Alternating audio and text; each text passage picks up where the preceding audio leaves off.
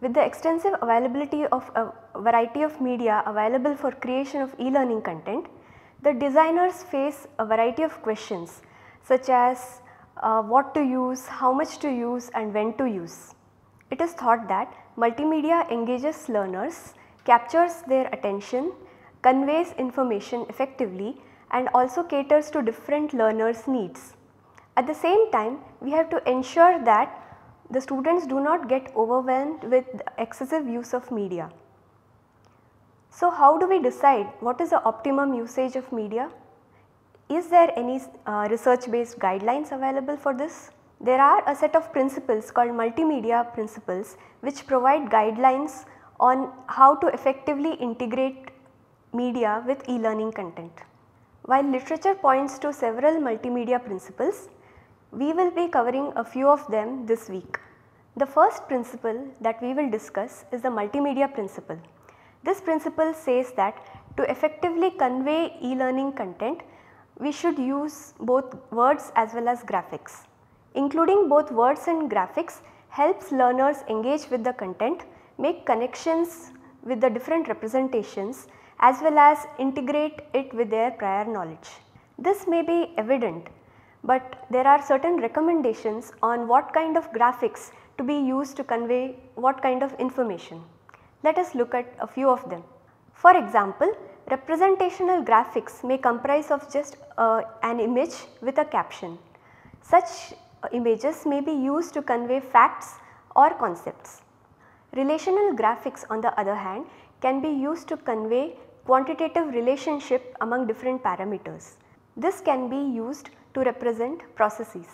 Transformational graphics on the other hand convey information about changes during space and time. They can be used to represent again processes and procedure. Another kind of graphics is the interpretive graphics.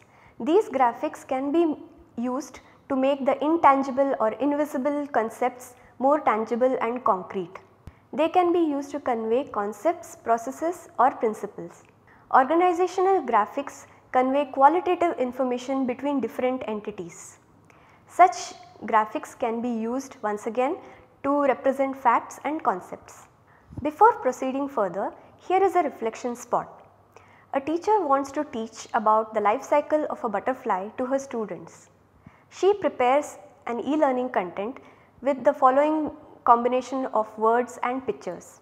Do you think that this content follows the multimedia principle? Think carefully, choose your options and then you can proceed. Many of you might have appreciated the fact that the teacher used both words as well as graphics while creating her e-learning content. You might also have observed that she has used actual images of the butterfly in its different forms in her content. However, there is definitely scope for improvement. It seems as if the teacher used the images as an afterthought. The graphics has not been used effectively to convey the information to the students. A more effective usage of graphics would have been to use the graphics to indicate the life cycle progression of the butterfly within the image itself. This brings us to an important point. Visuals must not be an afterthought. The usage of visuals must supplement the e-learning content so as to maximize learning for the learners. As we can see in the image, the visuals emphasize the temporal aspect of the life cycle of butterfly and the text addresses this in greater detail. So, the word text combination is more effective for the learners. Here is another example of how visuals and words can work together to create meaning for the learners.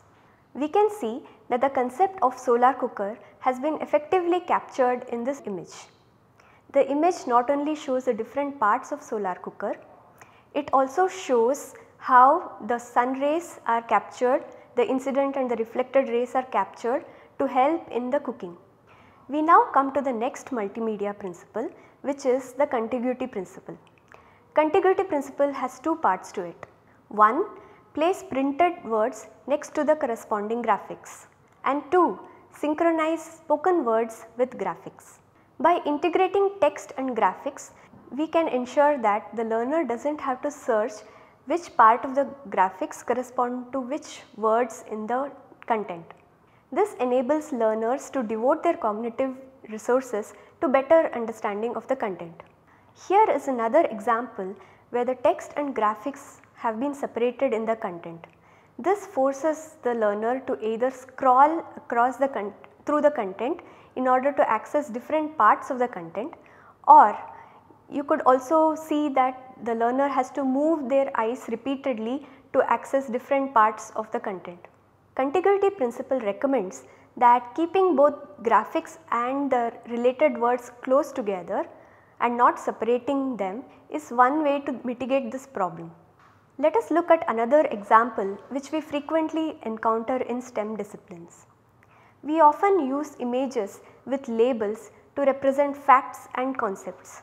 In such cases, contiguity principle recommends that the labels be placed close to the image rather than at the end or the bottom or the side of the image in the form of legend.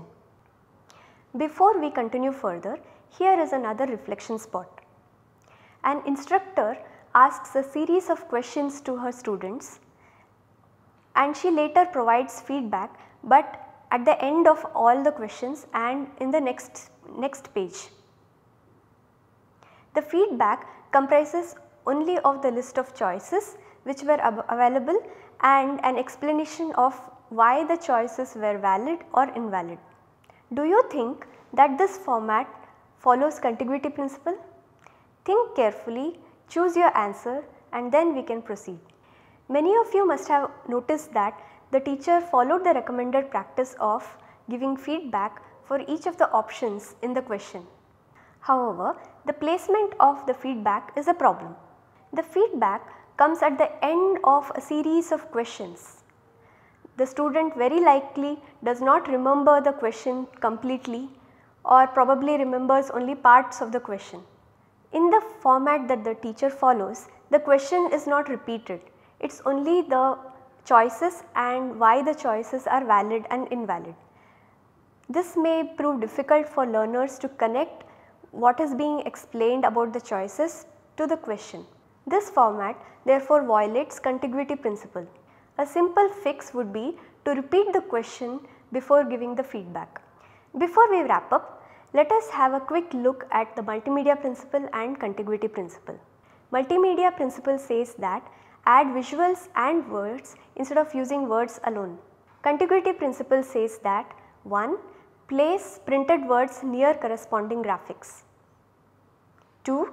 Synchronize the audio along with the graphics. Thank you.